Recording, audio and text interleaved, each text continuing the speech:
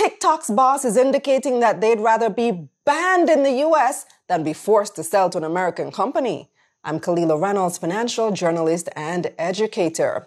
So, on March 13, the United States House of Representatives passed a bill to essentially ban TikTok unless its owners sell to an American company.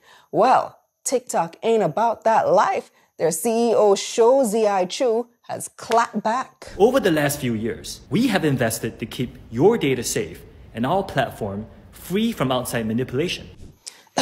US manipulation. This legislation, if signed into law, will lead to a ban of TikTok in the United States. Even the bill sponsors admit that that's their goal.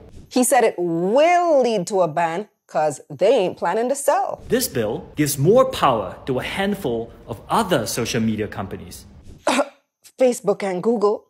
And Shou says they're not going down without a fight. We will not stop fighting and advocating for you. We will continue to do all we can, including exercising our legal rights, to protect this amazing platform that we have built with you. Shou went on to say that the ban will impact hundreds of small businesses, content creators, musicians, actors, etc., who depend on TikTok to earn a living. Now, for us creators outside the US, it obviously affects our ability to reach a US audience, which will hit us in the pocket too, since the US is one of our biggest and most profitable audiences.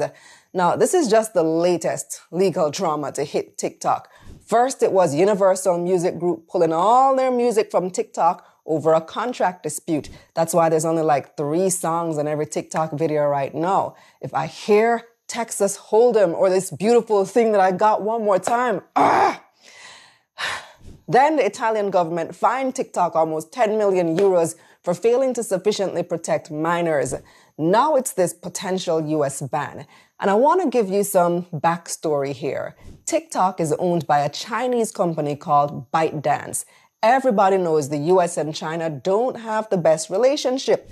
The US government has been trying for years, since Donald Trump was president, to get TikTok banned. So the US is one of TikTok's largest markets, with over 170 million American users, according to the company's data.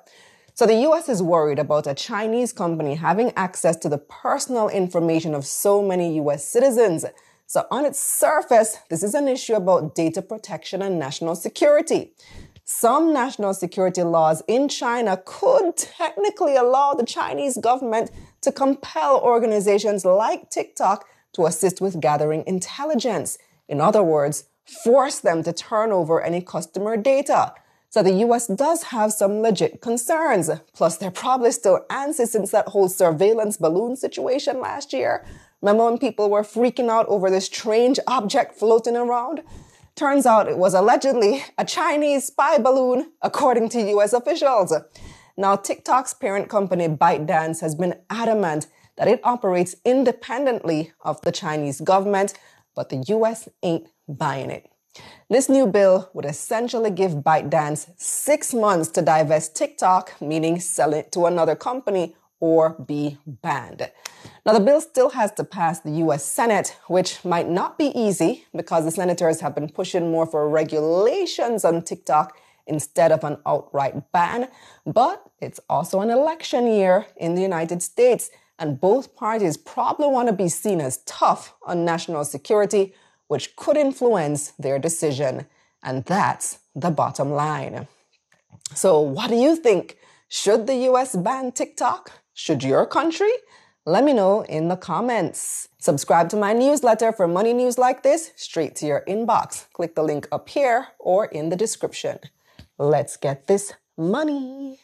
Let's get this money.